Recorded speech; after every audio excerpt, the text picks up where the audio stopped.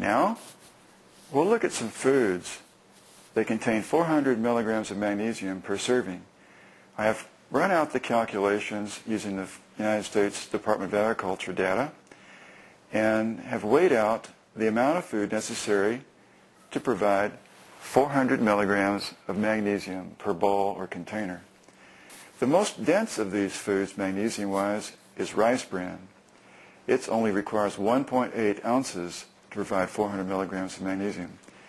Wheat bran, 2.3 ounces. Cocoa, dry powder, 2.65.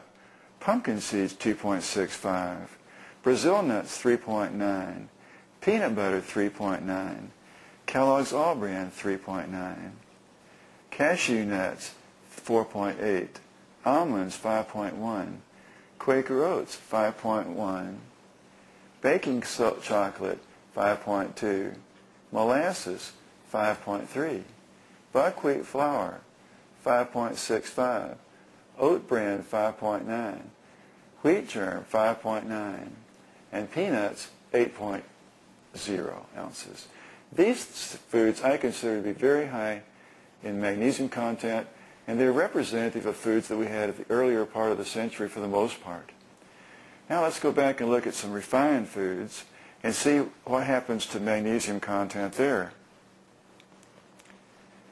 Tortilla chips takes 14.5 ounces to provide 400 milligrams of magnesium.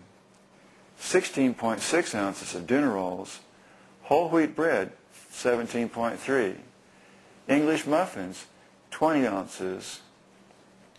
Potatoes, 21.7. Very poor source of magnesium, an extremely important source of potassium. Spaghetti, 22 ounces. Macaroni, 22 ounces. Tortillas, 22 ounces.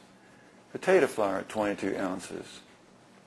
Crackers, 22.75. It's getting hard to get enough magnesium from these foods simply because our stomachs aren't big enough to eat them.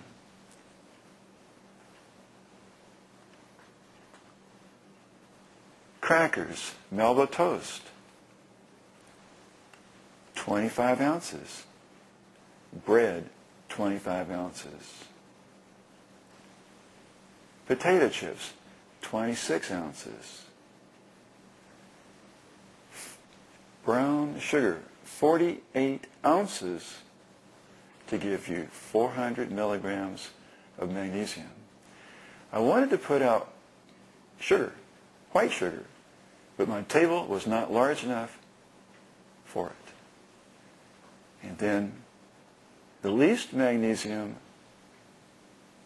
donuts at 54.25 ounces for 400 milligrams of magnesium.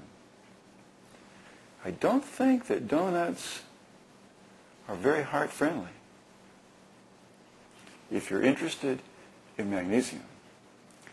A friend of mine today suggested that we put a tax on these high-calorie, low-magnesium foods to help pay for Medicare. Well, I don't know about that.